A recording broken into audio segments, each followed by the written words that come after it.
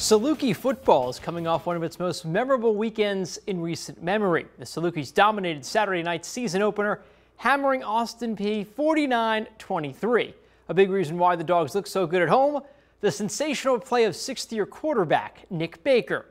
Baker was named the Valley's Player of the Week. It's the 7th time in his career he's won the honor. QB1 opened the year with a major victory over the defending ASUN co-champs, the Governors. Baker broke the program record for completions with 560 in program history and fired 3 touchdown passes in that Week 1 win.